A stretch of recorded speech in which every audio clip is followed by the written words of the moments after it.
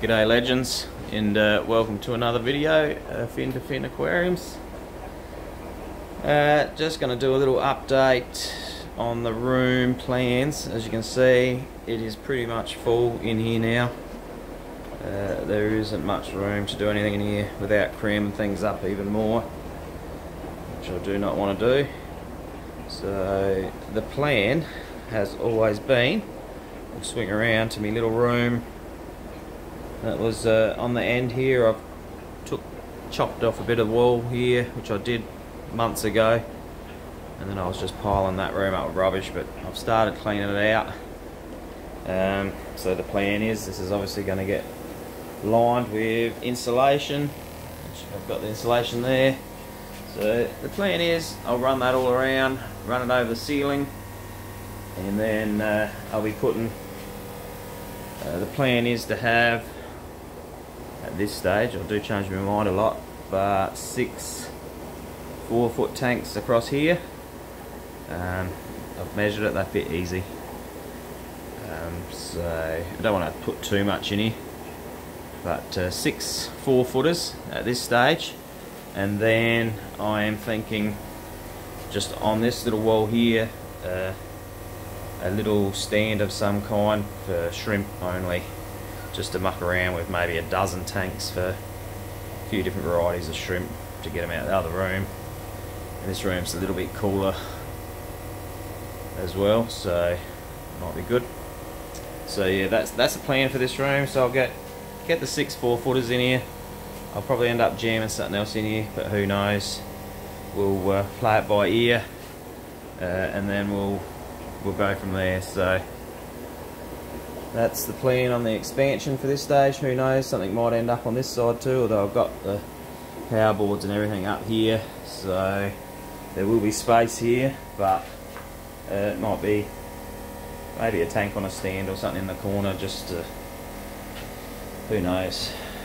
I truly don't know yet, but we'll work it out. But that's going to be happening. I'll start putting the lining up this weekend, get a few days off of work, so hopefully find some motivation and get this little room started. So that's the plan there. I will come in and just do an update on the fish room. So I'll just start over here on this rack. So as you know, my last few videos I had done were all about breeding fish for profit, so that is how I'm trying to set myself up. So nothing's really changed here. I've obviously got a heap of young fish growing up, which I would really like the 4-foot tanks for, so they grow a bit quicker. But I do have some breeding pairs in these. So I've got my albino crebensis in here. The male's just hanging out up here. He was getting a bit fired up before. Just carrying on a little bit. I'm not sure, the girl's hiding behind the filter at the back, I reckon. But so we'll keep an eye on them. Not the hardest of fish to breed, I've found, but still nice. I do have another pair of them down here, and the girl has been in there. She's cleaned all that up in the cave there. Got it all neat and tidy, so I don't think we'll be that far away from getting eggs from that pair of albinos. And then of course my normal crebensis down here. Took the cave out, but yeah, obviously a heap of babies, counted 30 odd in there, and they'll probably go again if I put the cave back in there, I would say. But for now I'll leave it out, and we'll work out what we want to do. Other than that, obviously lots of pineapple swordtails. This group of firecracker swordtails, this is what I want one of the 4-foot tanks for. I was going to put these along with my adults up there all in one tank and just have a big 4-footer full of albino firecrackers. I thought that would look pretty cool. And then if I want babies, I'll just take the females out, put them in a tub and try and do it that way, or drop them in one of the outdoor ponds in summer, obviously, because I know that works. So that's the plan with them moving forward, because these here, it's really hard to get a good healthy fish when you order them. I've ordered these all online. I've not found them locally or in Adelaide when I've gone there, but if I've ordered probably 40 online, probably only had a good 20 survive. They just don't really do well.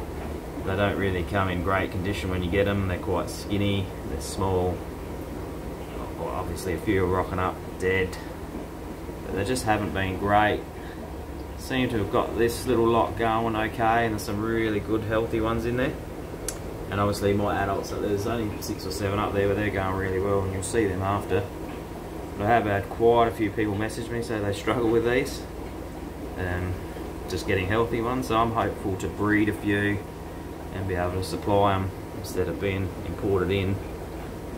Be able to supply some homebred fish, I guess you could call it, that you're guaranteed are going to be of good health, and not sell them until they're a good size, and just, you know, overall going really well. So that's the plan with them.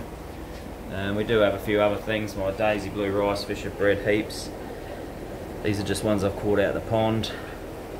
There's still a heap out in the pond to catch, so no issues with them. Obviously, you know, I've got plenty of cories.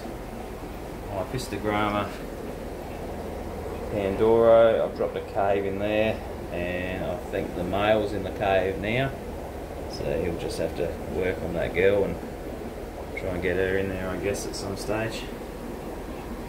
The red cobra guppies are going alright. A few babies in there, so they seem to be going okay. Starting to look nice. Obviously more cories, so forth.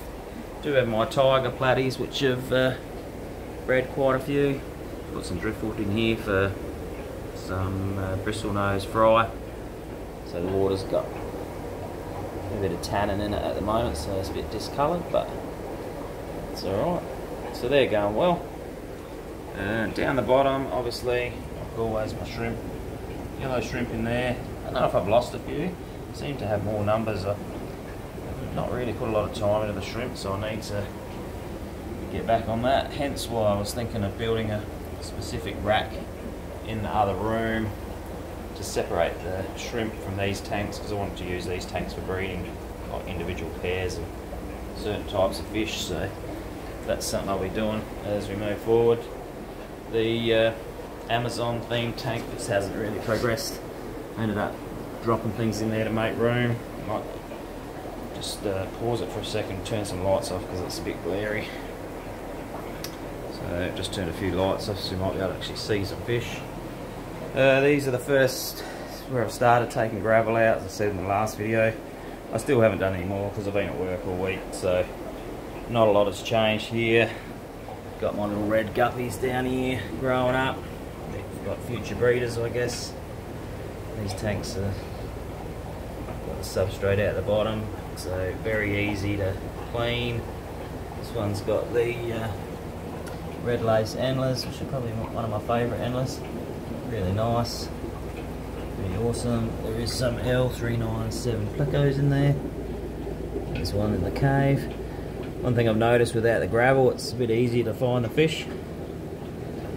So actually starting to see them a bit more. They stand out a bit more, which is good. There's more red lace antlers in there. Peppered cories, which I've never bred the peppered cories. But there was angelfish in there, so it's fair to say any eggs will be eaten pretty quick. Obviously my albino bristlenose breeders and some platies in that tank. Now I do have some of my young albino firecrackers in here growing up. So bred a few. Did lose a few as well. They're just not super strong, but as you can see, some of them are getting to a good size.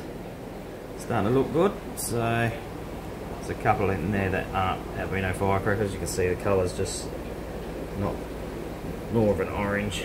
The firecrackers you can stand out obviously with the red. So that's the plan. There's the adults there. Once I put them outside in the outdoor tubs, they're just so much healthier. So obviously they've had to come in because the weather's getting cold, but they're really healthy.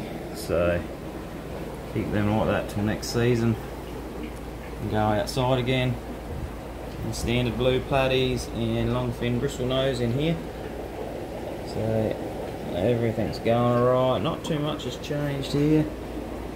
It's pretty much, these are relatively new Silverado endless. So I think there's 3 males, about 4 females in here, so I haven't seen any fry yet, but give it time. So if they're like any of the other endless I've had, they'll definitely breed, but very similar to the black bars with the back tail, but obviously they're silver at the front. But they're pretty cool. And obviously my blue-eyed lemon bristle nose in here somewhere. They're all hiding around under there, which I've bred a couple of times now. I haven't had a lot of success raising the fry, and I need to get these guys, some marble bristlenose, into a tank now, and some long fin common bristlenose they need to get into a tank as well, which has been very slack. The German white guppies, as we know, these things are bred extremely well. Adults are getting on a bit now, so as you can tell they're losing their colour in the fin there. The male's starting to drop off a bit, so but they've done a good job setting that colony up. Plenty of young ones, they're off and running, no issues there.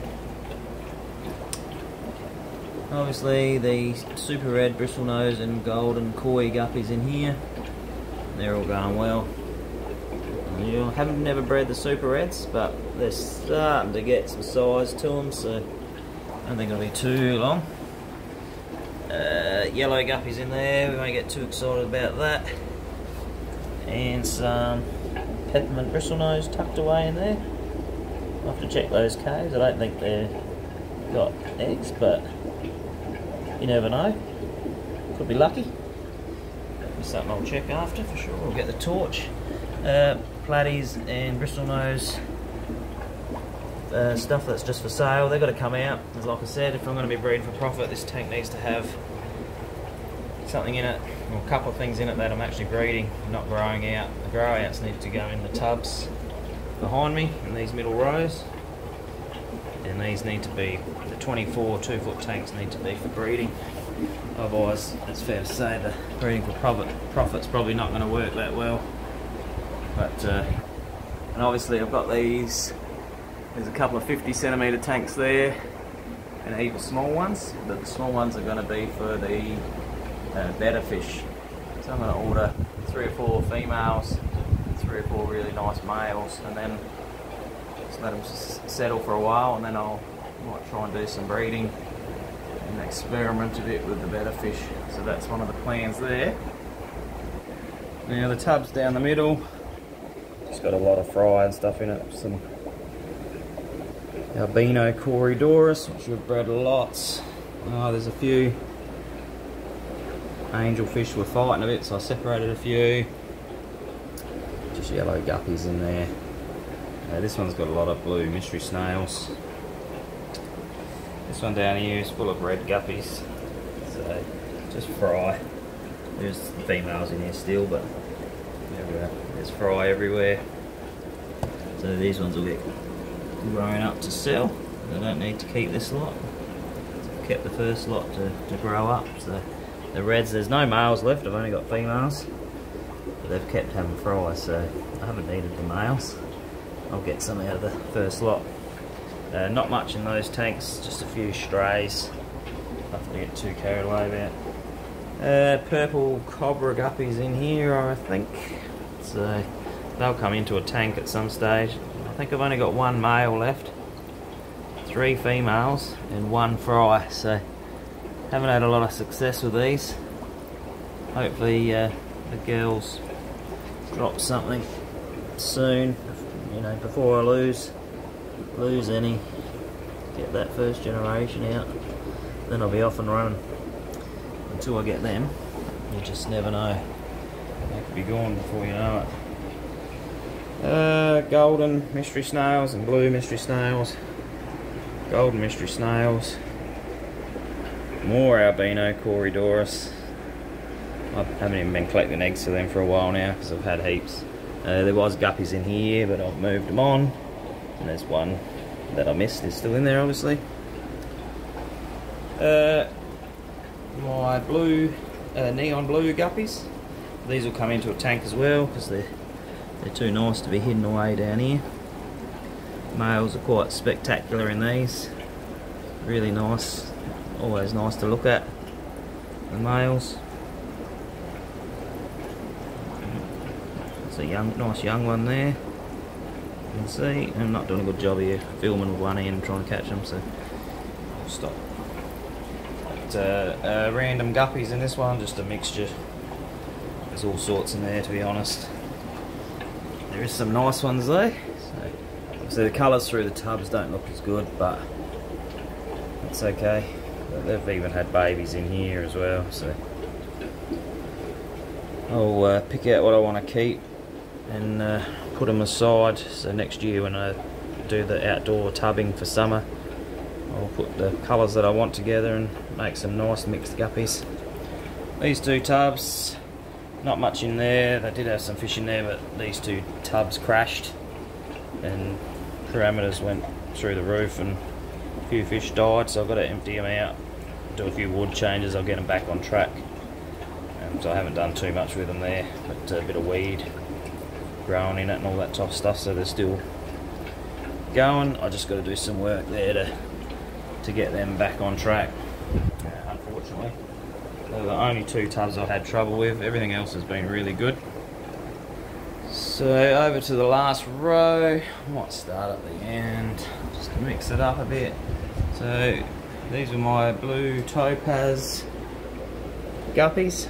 So I've been wanting these for quite some time, and finally got some. So I think there's two, maybe three males in there. They're all pretty young. There's one bit bigger female, but they are generally all young animals. Young fish, I should say. And there's about 6 or 7 females. So, and there is one fry in there because there is one really big girl. I'm pretty sure she had a baby, so and hopefully has a few more.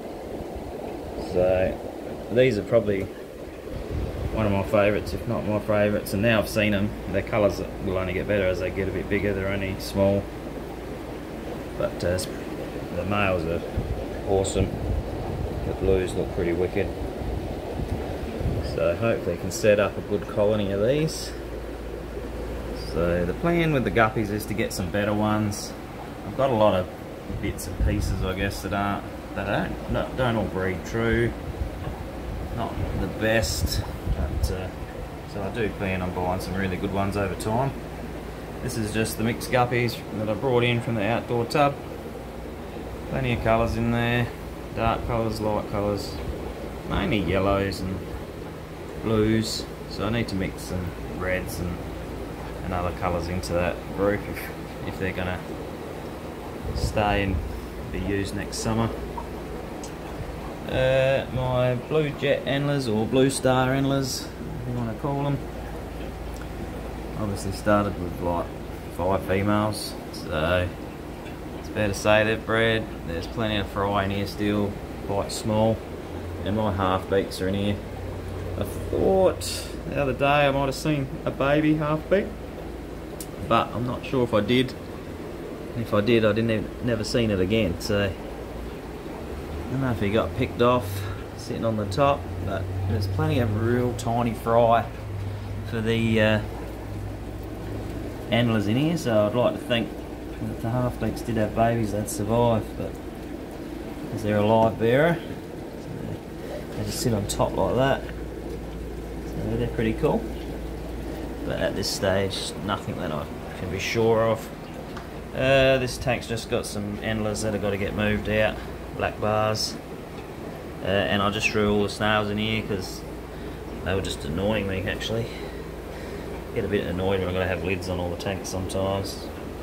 The snails are still finding a way out through the little gap in the corner, and so the ivories, the blues, the goldens are all in here. And anything else I've got, just yep, that was it. No, there's still a few of these ones around. There is some in that other tank as well. The blue Moscow guppies going strong as always. So that needs to do a bit of water change in this one. And there's the giant male peppermint, just screws him back there. He's an absolute monster. Love to get a nice big female for him one day. Be pretty good. And the next tank is just some Japanese blue endlers. They're just some young ones that was growing up. So they'll be breeding before you know it. Nothing super exciting. Just some more grow out. Again, these fish have got to get out of here because I want to have fish in here breeding. Not going to do much breeding for profit when your breeding tanks have got grow outs in them. So I really do need to sell some fish and get some tanks sorted, get the gravel out like I've said in previous videos, which I will do. My little breeding group of Julii, most of these are young ones growing up, but there was 4 or 5 adults that have done all the breeding. They are still in there obviously, and I've left a heap of babies in there to grow up. So there's only Julii in there, but I will put another fish in here as well. Something to swim around the middle, top levels, and try to breed it obviously. Platies that come in from the outdoor pond, plenty of them. I always keep a few types of platies. They're always colourful, they're always moving, they always look pretty cool. A few mystery snails in there. But, these platies have come inside and still breeding in here. There's always little babies around. The next tank, I had a little bit of a disaster with my blue metal laces, which were one of my favourites. So I lost the adults. There is some babies that survived, so they're growing up. So my only hope now is to get the 4 or 5 that are in here up to size. I did lose quite a few fry as well. I was actually treating this tank. I put some weed in here from in the outdoor ponds, and usually when I do that I treat for any fungal diseases and things like that. So I put some stuff in here, and I do it with all the tanks. And I come home from work on my lunch break, and I thought, oh, I better treat that tank. I didn't even think, I just looked at the container, dropped a dose in, went to work, but when I come back, that's not what I put in here. I dropped the chlorinator stuff in here, so I overloaded that and crashed the tank a bit, and it's the only thing I can think of as to why they all kind of died. So the Corydoras didn't, nothing else did. It was just the actual 4 adults that were in here died for the guppies. But yeah, nothing else. Everything else seemed to go alright, but so I can only assume that might have done the job, but who knows really. It's just a thought. But orange guppies down here going alright. Again, do have a lot of just plain, pretty standard type guppies. So these I'm thinking would probably just go well with the mixed guppies. They're not. The males are quite nice, but it's not like they're going to sell for any more than just the normal guppies. So do I need to have them separate? Probably not. I could probably have something else there, I think. And of course my tank with all the endlers, which needs a water change as well. Put some driftwood in there, and that's got the tannin going in that water as well. Got water changes this weekend, so I'll get on top of that. Gravel's got to come out, as it is with all of them. Sell a few, I have sold a few, but you wouldn't know it. There's ridiculous amounts in there. But other than that, the fish room is going alright. So they've got a few lights up now, because while I'm filming, if I turn this other side off, it seems to take the glare away a bit each time. So I'm not sure if this tank's even going to stay as it is yet. I've got so many things going through my head. But yeah, that's where we're at. The main project before I even get the gravel out and do all that other stuff is this room. Desperate to get this lined, just to help with the temperatures and so forth. So yeah, that's the main goal. And of course I'll hit the 1K on subscribers. So thanks to all the legends that have subscribed. It's pretty awesome. So I actually didn't think I'd ever get there, to be honest.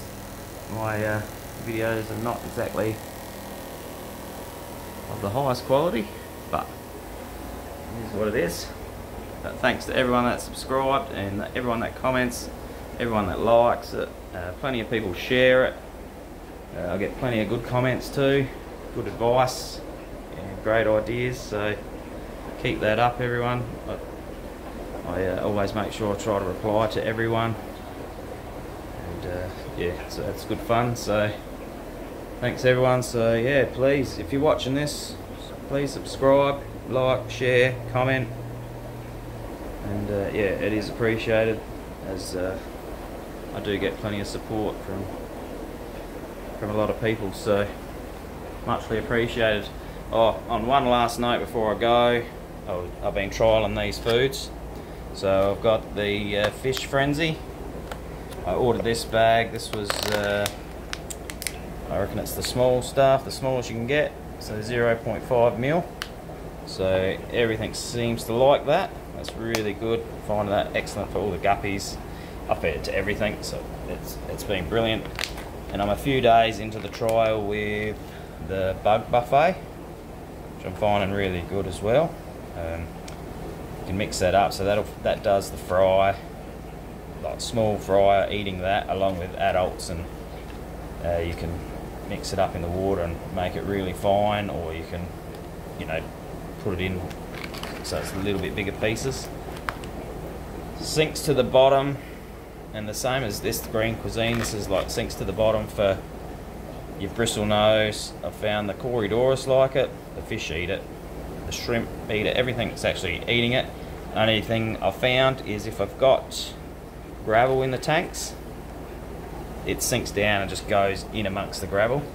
So obviously I'm taking the gravel out of my tanks, so this food will be perfect. So the tanks that I've fed this in, with the bare bottoms, they just clean it all up, and the same as the bug buffet, what the fish don't eat at the top and in the middle gets to the bottom, and then all the bottom dwelling fish come in and clean it up, so nothing gets left over unless you overfeed, obviously. I'll try to underfeed more than overfeed, if that makes sense, because it doesn't take much to crash a tank when you're overfeeding. So all three of these I would highly recommend at the moment. Like I said, this one here I've been using for a little while now, and for bang for buck for money, this is probably the best one, because this bag, well, I think was cheaper than the little bag of bug buffet and green cuisine. There's heaps in here, but it's a different type of food too, so different purposes for all three of them obviously, but if you're looking for variety, I would actually recommend all three. They're actually really good. So I can't remember what they cost off the top of my head. I had to freight all of them in. These guys were really good. The freight was next to nothing. These ones, the freight was actually a bit quite expensive. I don't know why, because they're only like, weight wise, there's not much to them. They're 150 gram bags, and the freight was nearly as dear as the food. And this one was 500 gram, heavier than both of them, yet freight was quarter of the price, so there you go. But yeah, all three are brilliant, so I do recommend get on the internet and order them. This one, just type in your Fish Frenzy and you can get that one. These ones are Keeping Fish Simple, so I'm sure you have watched his YouTube channel, but yeah, good product, well worth using it. So, but other than that, everyone, thanks for the support, and hopefully the next video, hopefully this room's lined, and I can show you the progress. At